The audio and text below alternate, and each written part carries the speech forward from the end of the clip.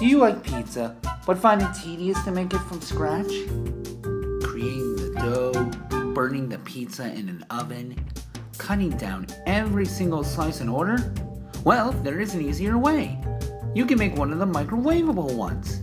It is so easy that it only takes 2 to 3 minutes. You can find microwavable pizzas at any grocery store.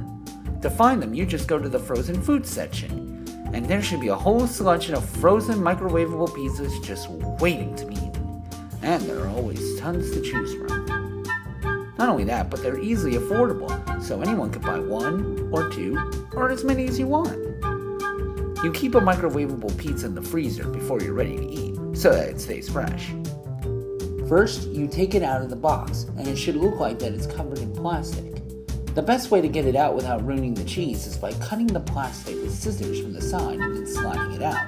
Then, look for a microwavable plate to put the pizza on. A regular dish will work.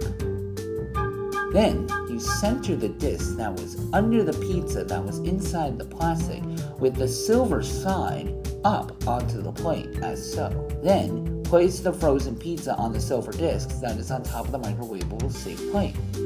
Now you are ready to heat up your microwavable pizza. Place it inside the middle of the microwave so that it is able to rotate in a complete circle. Preheat the microwave to 400 degrees Fahrenheit for complete heat, and then set the timer on the microwave to 2 minutes, as that's how long it takes for the pizza to completely reheat itself. Once the preparations are finished, then press the start button on your microwave, and then wait until you hear the beep from the microwave. Once you hear it, then your pizza is ready. While you wait for it to heat, you can watch it from the window. Once it is done, take it out of the microwave and get ready to cut it into pieces. In order to cut slices, you will need this tool right here. It is called a pizza cutter, and it is made specifically to make slices.